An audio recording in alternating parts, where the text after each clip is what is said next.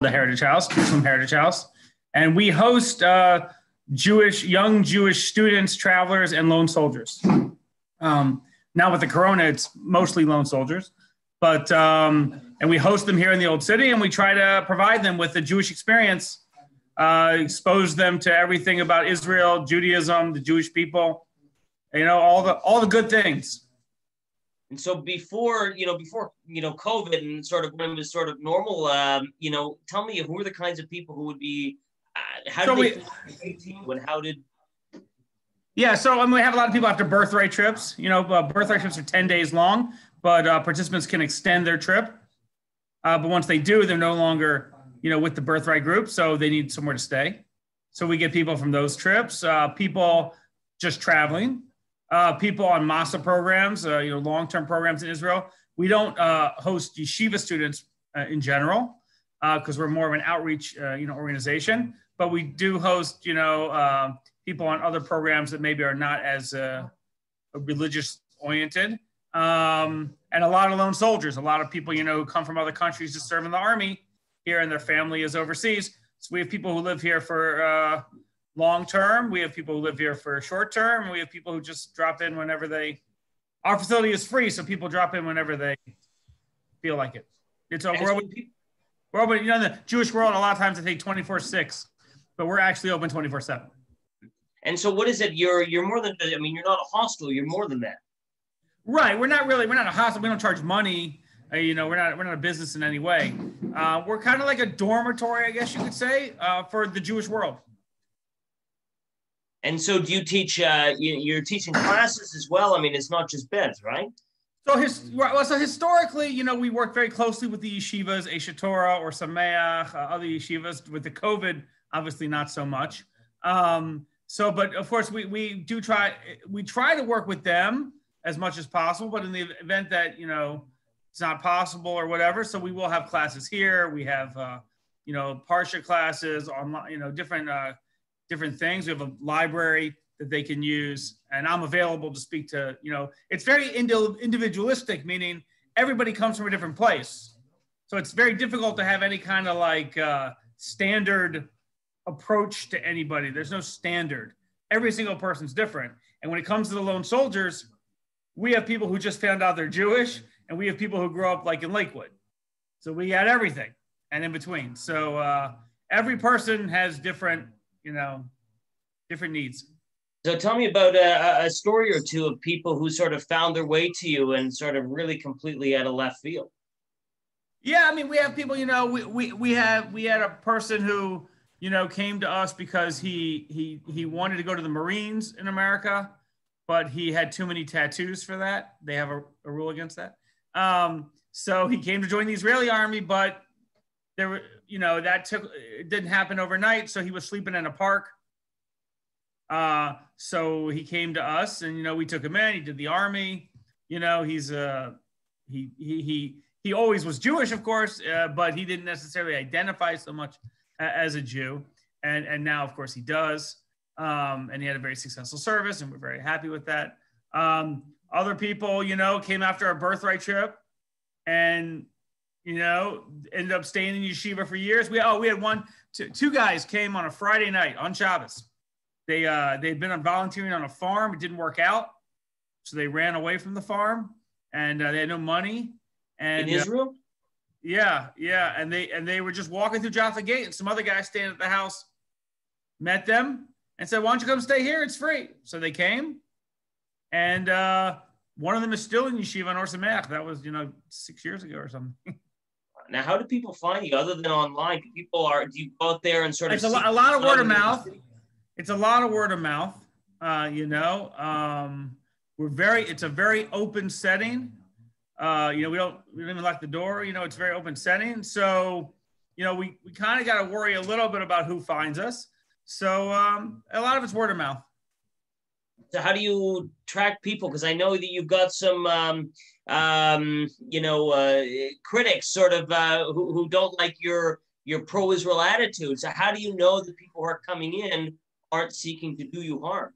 So we don't know that. But again, we're not doing anything. We're not doing anything illegal. and we're not doing anything, that is morally questionable. We are openly a pro-Israel, pro-Jewish organization. So, I mean, if you don't like that kind of stuff, you're probably not going to be very happy here. But if you do like those things, you're probably going to be very happy here. So, I mean, I think that, yeah, there are some people out there who think we're a little maybe too Jewish, too pro-Israel. I don't know. We haven't had any serious problems. Right. So, tell me a little bit about, what is your relationship then? You're in the old city. Sort of, what's your relationship like, sort of with the sort of the Arab community, the Muslim community? Is it there? Is there interaction at all? Because I want to ask you separately about the work that you're doing, resettling, Judea and Samaria. But tell me about your role there. Sure. I mean, again, we have a lot of Arab neighbors here in the old city. I don't know if people realize how many. Some estimates are as much as 30,000. I don't know if that's really accurate, but that's what they say inside the wall. So, of course, we are seeing Arabs all the time. Muslims, less Christians, but also Christians, and Armenians as well, of course, other kind of Orthodox Christians.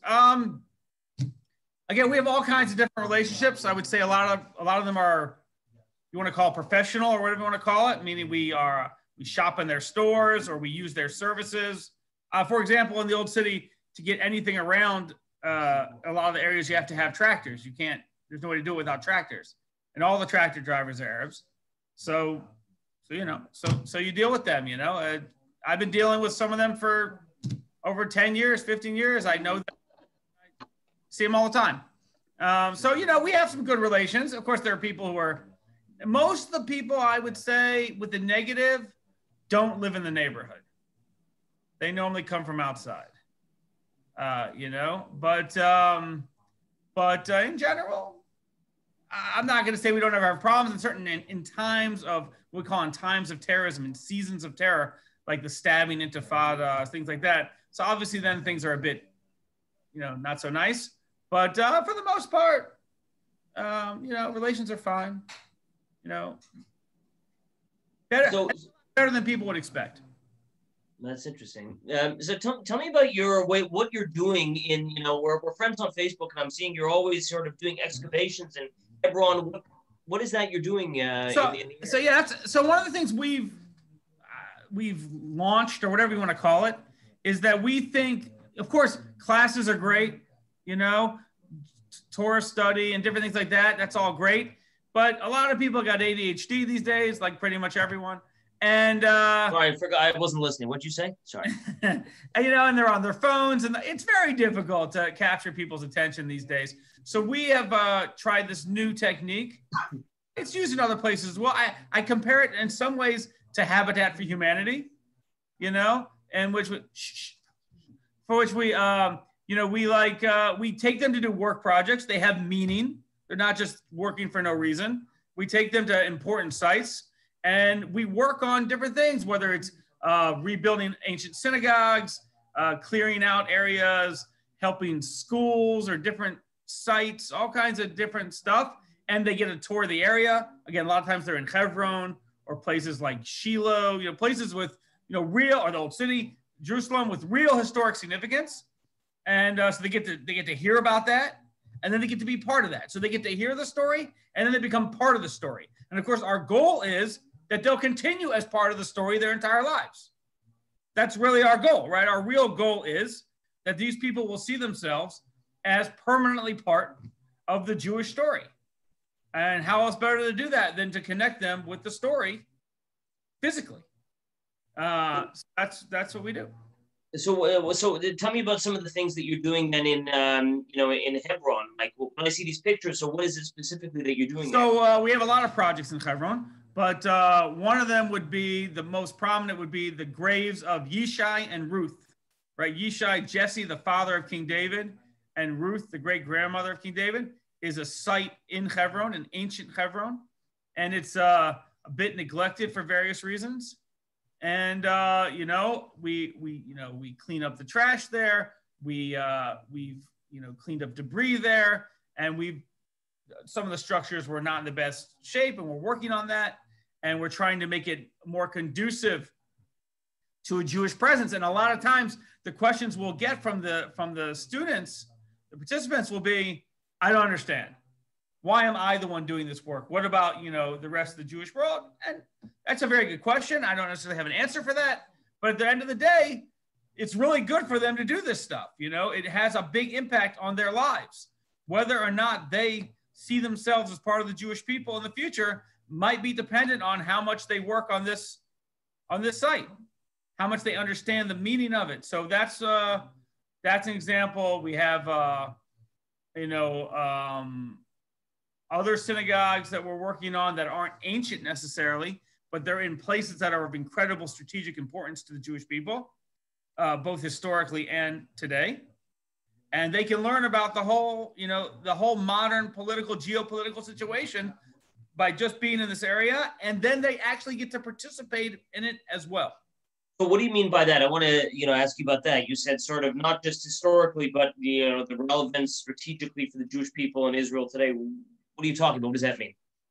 Well, I mean, for example, and we have a lot of stuff like that, but for example, we take them out to the Shomron, to Samaria, you hear a lot about the settlements and the occupation and all these different things, but very few people actually get to see it and understand what's actually going on. So we take them right into the, where they can see, oh, okay, here are the roads. Here's the dynamic, Jews aren't allowed in this area because they're Jewish.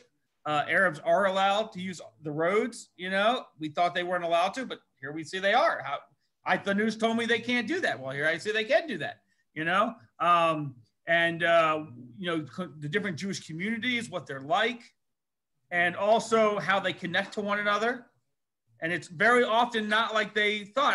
I remember we took 3 students from Duke University, which is considered a very good university in America. And I took them to a bris, to a circumcision in what's called an outpost, in an outpost. All right. And they were blown away by this entire experience. And I said, how are things going, guys? And they said, listen, one of them said to me, listen, we go to Duke. We are very smart and we know a lot about the world. And this is not what we were expecting at all. So we're going to need a minute to process this. And that's not uncommon, really. I mean, maybe that was a little Duke of them to talk like that, but that's not uncommon. We take people out there and like, this is not what I thought I was going to see here. They're like shocked by it. Wow. Now, do you see yourself, oh, sorry, did you see yourself also in part of, many of the people who become involved with you? I know right now it's mostly lone soldiers, but in general, the people, they're coming from, I guess, primarily outside of Israel, correct? Yes, of course. And mostly do most of them, Canada, England. Right, and do most of them, after sort of experience, what's the average length of time that they spend, with you? I would say there's no real average. Every single person is different. I mean, some people stay one night and that's what they got. And some people stay for weeks. It just really depends on what they're doing, how they're growing, how they're enjoying also. It's very much like every single person is a different relationship. And it's real, there's no real standard anything. Except for the fact that we, are very pro-Jewish and very pro-Israel. And so that doesn't change. But everybody's experience is like totally, I mean, again, we have people coming from all over the spectrum, all over the place. So, it's hard to, we do bar mitzvahs for people, and who didn't have bar mitzvahs. And we have people who grew up in Lakewood and, know the Torah by heart. So tell me about some of the people you mentioned, that some of the lone soldiers or some, I don't know if you're talking lone soldiers, but others didn't even know they were Jewish. I mean, how do they end up at you if they don't even know they're Jewish? Like, what kind of stories are there? Well, we have like a guy who grew up Catholic. His mother was Jewish, but she converted to Catholicism. And, he just, all of a sudden he met these cousins who were Jewish and he started asking questions. And they were like, yeah, we're kind of Jewish, And then you would say to yourself, well, how does he get from that to joining the army? But surprisingly, You know, the Israeli army has a very interesting reputation in the world as being a very dynamic, you know, miraculous situation. And all of a sudden it clicks in these people's heads that maybe they're, and they actually are eligible to serve in it. So it's not such a big jump in some ways. We have a guy who's very interesting story. His mother was Jewish, but actually passed away. And he was raised by his father who wasn't Jewish and his stepmother who wasn't Jewish. But technically speaking, of course, all 4 kids are Jewish. And his father actually got a job with a Jewish guy, Jewish guy's bank. And so he, you know, got involved and realized the kids were all Jewish. And one of their kid came and joined the army. And we did a bar mitzvah for him on Rosh Hashanah. Oh, wow. Yeah.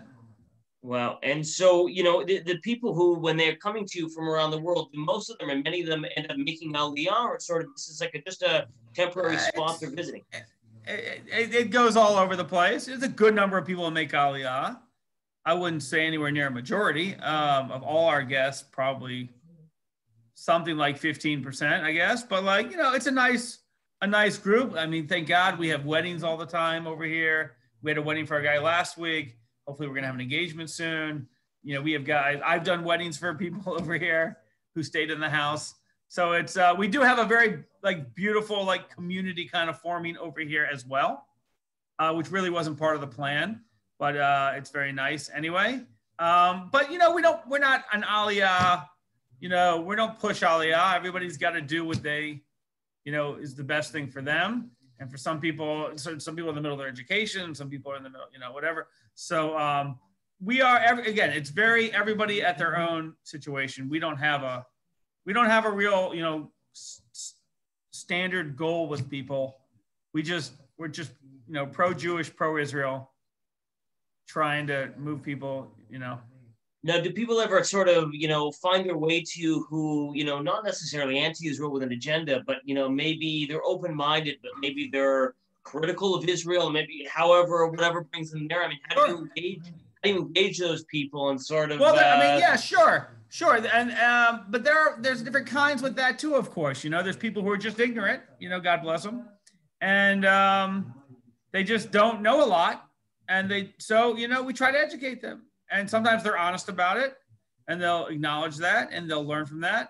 And sometimes, you know, they won't, you know, it just kind of all depends. We had one guy here who was especially critical, and he told me he went on a tour of Hebron with an Arab tour guide from Ramallah, and it was like a concentration camp.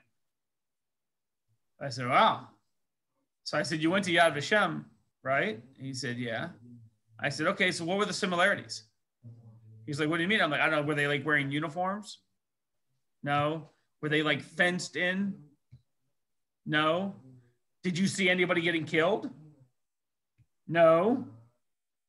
You know, I was like, well, then, I mean, what was the similarities? And he was like, oh, no, the tour guide just said it's like that. So a guy like that, you know, and I mean, like, you know, if you want to, you know, if you don't want to be honest, you don't want to be open. So I can't, you know, deal with that. But we actually had a guy here who would consider himself very left wing, and we were in Hebron with him and other people, and we're gonna do some work. And he said, Packer, just do me a favor, don't take any pictures of this, you know. But I'm gonna work now. I said, what are you doing, man? You know, you're supposed to be like against this. And he said, listen, when you see it in front of you, it's a little different. So just let me do my thing. And I was like, yeah, here's a shovel. Good luck, man. You know, so you know, there's a lot of ignorance out there and people who want to be honest about it, you know. But, you know, there are people who just have a different way of looking at life. They have different priorities. They have different philosophies. You know, we just, you know, agree to disagree, I guess you could say, or whatever you want to say. But, you know, some people, their philosophy doesn't allow for the existence of a state of Israel or for a Jewish peoplehood. You know, I'm not in the business of forcing people to do anything. So, you know, we just roll with it. Well, now, you must have some pretty powerful stories. Sorry, I would say that it's overstated in general. Most young American Jews A lot of them are coming from intermarried families. And it's not a kind of devious plot or something, you know, they're coming with a lack of strong Jewish identity. They're definitely coming with a lack of strong Jewish education. So what do you expect? You know, if it would be weird if they weren't like that. So, you know, that's our crowd. So, you know, it's okay. It's okay. Now, you mentioned in the beginning that you really see, obviously, you're not just trying to give these people sort of a bed. You're really trying to sort of educate them and do some Jewish outreach as well. You can tell us sort of maybe a little bit about the kinds of engagement education that you provide these kids. Well, keep in mind, they're staying in the old city of Jerusalem, right in the heart of the Jewish community here. And this is a very welcoming community. I know Toronto is also a very welcoming community, but this is a very welcoming community, even amongst people who don't speak the same language they do. So, and it's also a very religious community, extremely in ways religious community, and yet it's very open. That means these kids, the students, they can participate. I mean, now it's COVID, but besides that, they go to people's weddings from the neighborhood when they're here. Whatever I'll go to, they'll come too. So they go to weddings, they go to bar mitzvahs, family events that people are having in the neighborhood. Of course, Shabbos meals, obviously. They participate in the neighborhood pretty much as best as they can. They pray in the synagogues. They, of course, go to the Western Wall. They become participants in this thing. And the old city is, I lived in the old city for 20 years, okay? I can tell you that people who don't live here don't know what goes on here. The people who live in the city are so special and so holy. Of course, I'm not talking about myself, but my neighbors are, you wouldn't believe the sense of purpose these people live with. It is, I lived with them for a long time and I'm shocked by it. And the participants here, they feel that. They feel that. Sometimes they can't understand a word they're saying, but it doesn't matter. They feel that, when you go to someone's wedding who doesn't know who you are and can't speak your language, and he's getting married and he hugs you. I mean, what more could you ask for? I mean, that is a beautiful experience. That's a beautiful Jewish experience, and we have it all the time. So, the location plays a major role in that.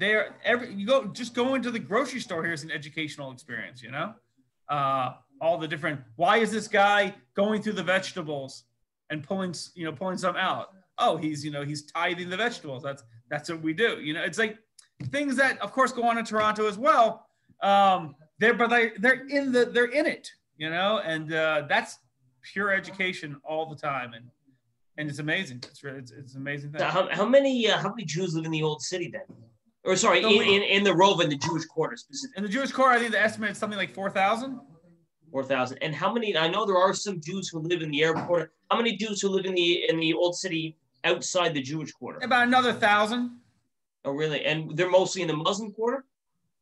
Mostly, there are some Jews live in the Christian quarter as well, but mostly in the Muslim quarter, I guess you could say.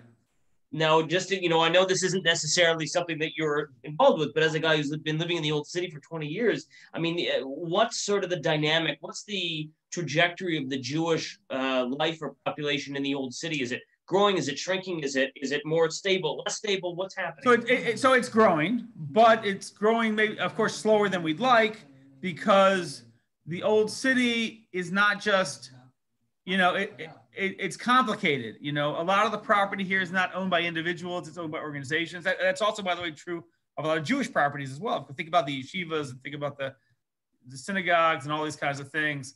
So in the old city itself, I mean, a huge percentage of the property in the old city is owned by churches.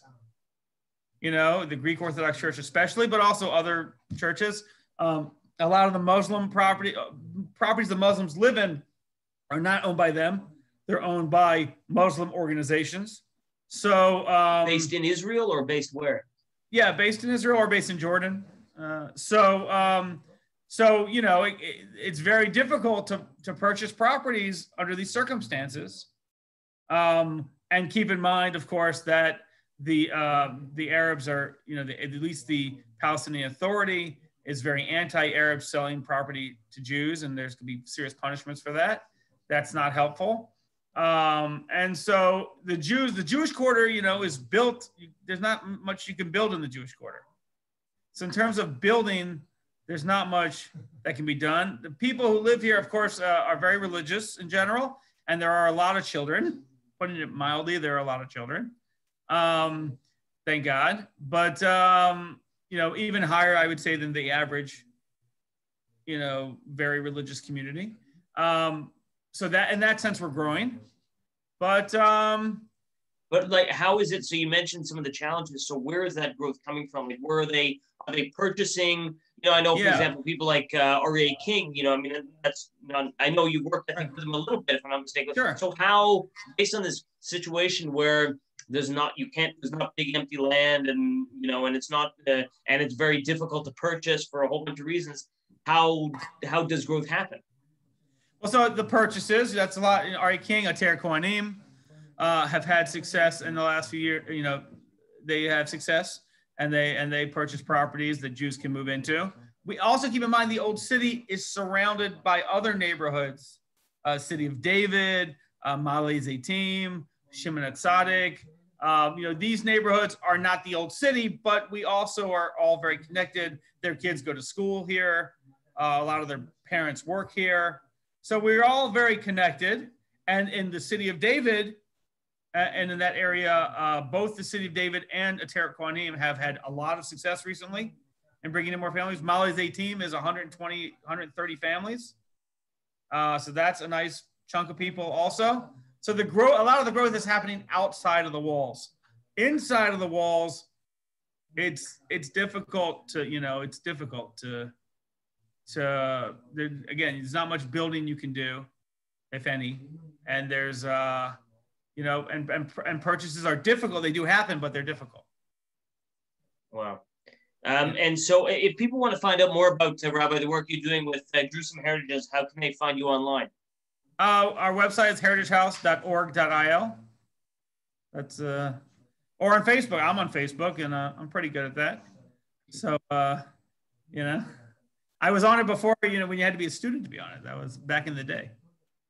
Wonderful. So, wonderful. So, you know, I really thank you again for joining us. I know it's a little later your time, but as I mentioned, it's being recorded. We'll send you the link when it's done. It's been on Facebook Live, and I do appreciate your time. This is, you know, you're one of those people I think who's, you know, I sort of look at what you're doing, and I can see you're sort of really living in the beating heart of the Jewish people, and you're not just in the bleachers. You know, you're playing, and so we.